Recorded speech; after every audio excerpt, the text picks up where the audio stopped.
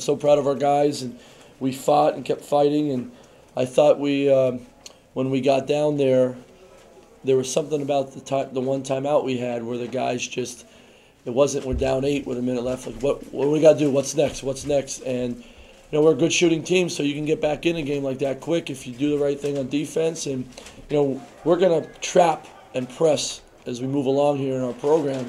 But tonight was an example because it's in, and we've been doing it a lot, that it really helped us late in the game. And I'm just really proud of the guys' effort and their approach, and that was a lot of fun. Yeah, it's just really cool to see where we're at in league. Pick to finish last. Here we are sitting 6-6, and we're not satisfied yet either. We want to keep going, and that's the coolest part about this team is we just want to keep working and we want to keep moving forward. And I think that's why we're seeing success right now. I've said this to a lot of people, their coachability from the get-go. And we haven't had a guy talk back to a coach since we've been here.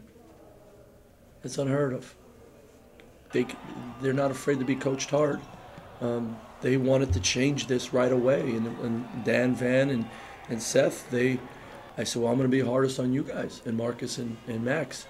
And we're gonna change this, and maybe we can do it this year, but you guys gotta. It starts with your lead, and they've been unbelievable. And he's been the best. He's been the best because I've been so demanding of them, even when we were losing, that he would get the other guys and say, "Hey, this is the right thing. This is what we have to do." And he's been unbelievable at that, and I feel great. I feel so happy for him and Dan and Max because they've had some tough times, and these guys have been. They deserve this. I don't deserve it. This is what you're supposed to do as a coach. These guys deserve it. I'm so proud of them.